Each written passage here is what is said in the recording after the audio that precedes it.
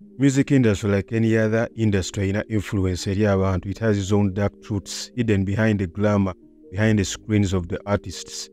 Ngenda kwogera ku ebimu nze bye mmanyi, like ekisookera ddala the exploitation of artists.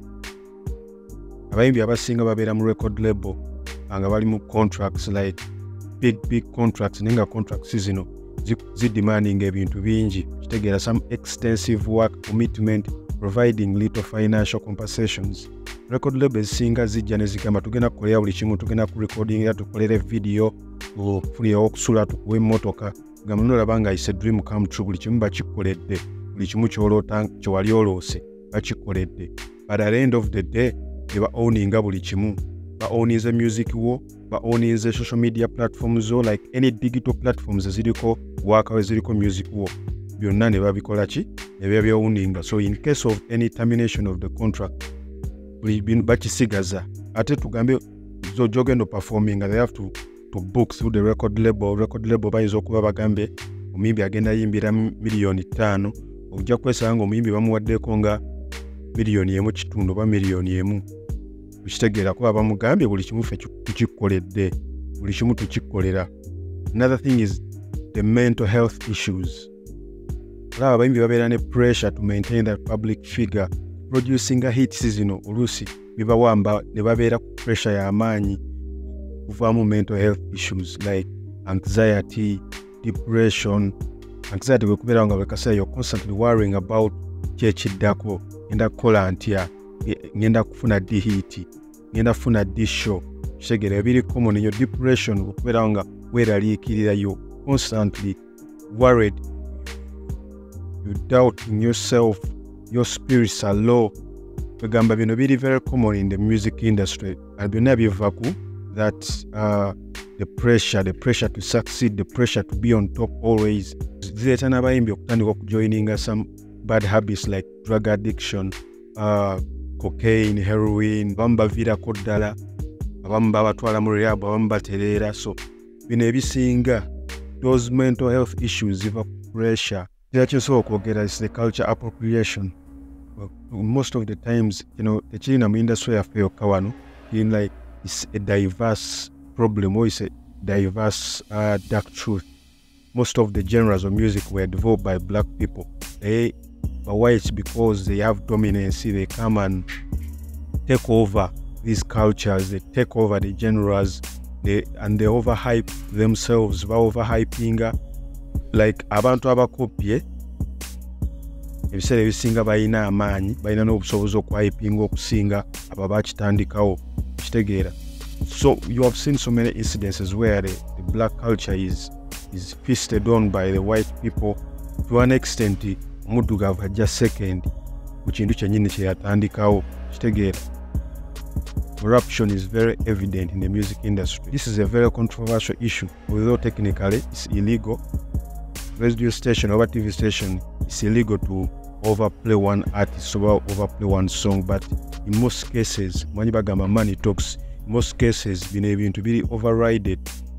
Golabanga sente nyingi, waliwo record labels emanyi ono babayimbi abamu wano ngebata oluyimba balina budget ya promotion ti TV eno, gundi ono, DJ ono, radio eno, ngenda musasula sente zino bakubali n'oluyimba. Asobola n'osasula n'agamba n'oluyimba la gundi lulina competition mu n'olwange temuluzannya oba temuluzannya nnyo musengezannya lino. So genda olabanga most of the times omuyimbi atayina budget ya promotion tajja kuzanyiwa, however good your music, however dope your music is. Let me give you an example. Omuyimbi wajja n'asasula sente ozannya oluyimba lwe, like a 2-hour show. You have to play hit songs that people relate to. You have to play songs that made the news, is going viral. You have to play the viral songs. So in no zanya ezasasuddwa. So abirizi bateziweddeyo ne kino ekintu kireeta perception eri abantu. Omuntu yabeera ku TV ye, abeera ku radio ye, music gwawulira y'omu, abalowooza bambi ye music yekka, tugambe ye music asinga onyuma, ye music atunda. So kino kibeera kizibu, like a genuine or a very talented artist to genuinely break through, because you have to be connected to the same system. Atogenda n'okwesanga some media stakeholders are on a payroll of some artists. So kiba kizibu gwe okujja omenyewo artist we amusasulira renti, kulira amafuta, amugulira lunch, amuwa weekly upkeep, tekiba kizibu okitegeera. That's why you hear the same music, the same people all over again. Ninga bayimbi bangi, there's so many artists out there. Nabagamba, if you're a fan of music, mulina okulekera okubeera spoon fed. That's how you get good music. Ojja kubeera awo golowooza music olaba ku TV bagulira ku radio ekayo wakabi, but you will even be surprised that if you take an initiative notandika okwenonyeza music, you will find that so many other music apart from what you hear on radio and TV. Kitegeera ekintwala ku point yange eddako, the streaming revenue discrepancies. Yes, there are music kati yakula, you can upload your music everywhere. Someone can easily access your music. Kajja obuze essimu oba agenze ku computer, ku internet. But making money out of that music si kyangu. Ddala ng'olina limited promotional spaces, oba ng'olina limited promotion budgets, kiba kizibu. Those digital platforms okufuna ssente ku zo olina okuba nga okikubidde ddala. Ebiseera ebisinga kati nga omuyimbi ng'ali signed to a record label, music n'obusente obutono obuvaamu buba bwa record label kubanga yerini charge okumonitoringa revenue, the promotion, the songs. Kati omuyimbi yo ojja kwesanga nga agenda kulya buli ku mic, wagenda ku stage n'ayimba wajja okufuna ku ssente, kubanga afunyeyo endorsement deal oba kalango naye aba afunako era percentage, aba afunayo ku ssente. Digital platforms kyamanyi only makes it easier for your fans to access your music. Another dark side of the industry is the hypersexualization. Ddala ku bakazi. Let me give you an example. Do you remember when Rachel Ray had just come out? Yali tomboy, but when you look at the Rachel Ray right now, transformation yamaanyi. Sijja gamba nti it's worse, it's better, because for me I usually tell girls who are rappers that you have to allow to be a female. Lwaki obeera tomboy ate ng'oli muwala, kitegeera. But sometimes this is over exaggerated. Omuwala bamugamba olina okukunama, olina okufuna akabina, even if it takes plastic surgery, olina okweyerusa, olina okubeera obwereere, olina okwogera ebintu bya sex. Omuwala bamutunda nga sex object, kitegeera, okwa-attractinga attention n'okusellinga records. Ojala nga batunda sex, they don't sell like the music. Ojasanga omuwala nga wakabi nnyo naye the music is nga the personality, like the brand is kitegeera. The result of hypersexualization leads to personality struggle.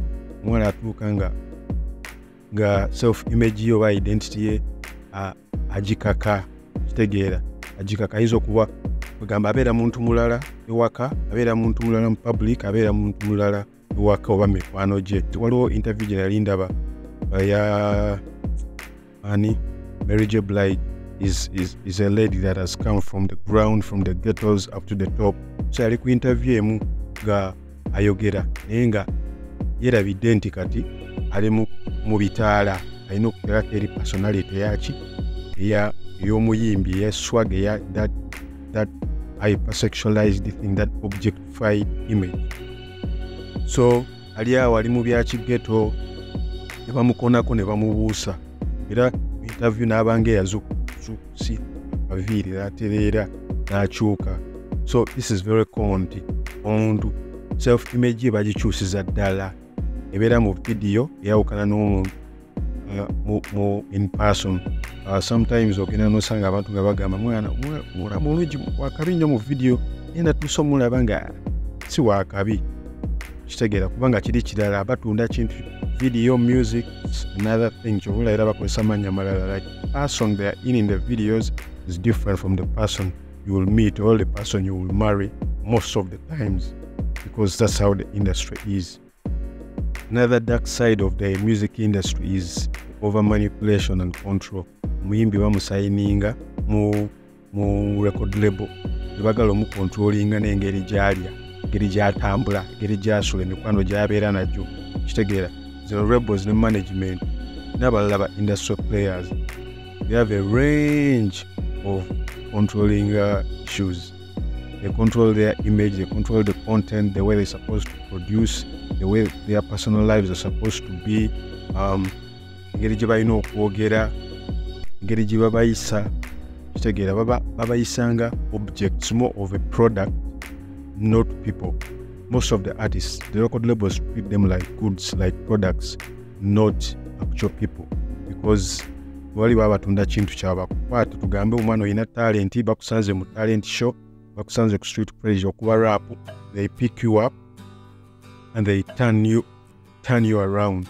Kitegeera bagenda kukyusa engeri gy'oyambala, engeri gy'oyogera, engeri gy'otambula, engeri gy'olya, engeri gy'osula, then batandika okutunda. Tugambe you have product, you're selling a cup. If that cup is dirty, you'll have to clean it. If that cup has a broken piece, tojja rather take it back to the industry, bagitereeze oba scrapping. That's how most of the record labels treat the artists. Babatwalanga byamaguzi. There is a way a record label wants the audience or the people to see their product, so they control everything. One of the darkest side of the music industry is the gatekeeping and lack of diversity. Vola nabagambye abayimbi kyovola mula abatono, abayimbi bangi, but abayimbi eva bemuwulira bemulaba babeera batono, kubanga this industry has gatekeepers. The gatekeepers, I mean the powerful players in the industry. So ologamba ba managers, ba media stakeholders like DJs, station producers, TV presenters, basobola okutunda oba basobola okusuula ate be bagulira omuntu. They have specific or a number of people they open doors for. Omuntu oba tugambe omwana olina talent naye nga tolina ssente, kiyinza okuba ekizibu. Kitegeera tugambe omwana olina talent, olina ssente but tolina connection, kiyinza okubeera ekizibu. Kitegeera kibano tibamala gaggulira buli omu. Sometimes you may have the money but you don't have the character or you don't have the connection. So wano ba gatekeeper gwe mulimu gwabwe babeerawo okugulira bantu. So tebajja kugulira buli omu kubanga leadership ya music industry Uganda, it really lacks diversity. You can see the abayimbi, they rather divide themselves than to come together and do one thing. You might not test here, like standard that test of music is all controlled by the gatekeepers. Byo kyebanyumira kyebagenda okugulira, kyebamanyi kyebagenda okugulira, mikwano gyabwe gyebagenda okugulira, sasudde gwe bagenda okugulira. Kitegeera. So control, like access to opportunities, is controlled by these gatekeepers. Era kiba kizibu like an independent or marginalized artist to come and just gain recognition without passing through these gatekeepers. Most of the times, you get upset and meeting abantu nga bano. When you meet these gatekeepers, just don't talk about money. Just share the music. The music is good, if the video is good, if they like the music, then you will talk about the money. If the music is okay, yeah, they may not like the music, but the music is okay, like use, then like a sojjanga olagambo oyagala kusasulirawo. Kitegeera wa serebo wa star tebabusasulira, babukolerera. That's why sigamba nti buli alina ssente star yensobye emu abasinga ba artists gye bafuna yabalowooza nti ssente zimala buli kimu. So you approach the guy omulaga nti you willing to pay, olaga nti liwa ssente, ayinza okulya ne ssente zo n'atakukolera by'oyagala. Asagamba nti yaya tofaayo ku ssente, ogenda mubanja ki, ajja kugamba music bamuganye, music abulamu. Kitegeera baba aganye ssente oba naakola ki. So like just like that, so many people like that. The industry is full of people like that. Tichangu kumalaga very ofuka star. You have to connect with people, you have to reach out. You know, kuyingira mu system. You have to break barriers, enter two circles, some circles be recognized. But at the end of the day, the best thing to do in the music industry is keep on creating, keep on doing your work, make sure you improve every day. Buli omu teyatandika nga wakabinga womanyi, egwe weegomba naye teyatandikira ku top. So just keep on creating, keep on pushing your your brand. Rome was not built in one step at a time. Make sure at least you do some proves your art or promotes your art every day. There are so many platforms where you can share your music. Besides the TV and radio, you have social media platforms, you have digital platforms. Titandika tolinda kufuna sente za promotion, tolinda kufuna sente za kutwala music oba radio. Bakutandikira ne choina kyekijja okuleeta ekirala. Kitegeera. That's the best way to do it. Yeah, my name is Busy and I was here to talk shit. And when I say shit, I mean sincere, honest, ideal, and truthful. Subscribe on YouTube channel, click on that bell to never miss out on some new episodes. And if you want to join the show, you can inbox me, reach out to me, tell me what you want me to talk about next. If you want to be a guest on the show, sobola okuntuukirira and host you netwogera discuss about things. We talk shit about different things about music, lifestyle, and fashion.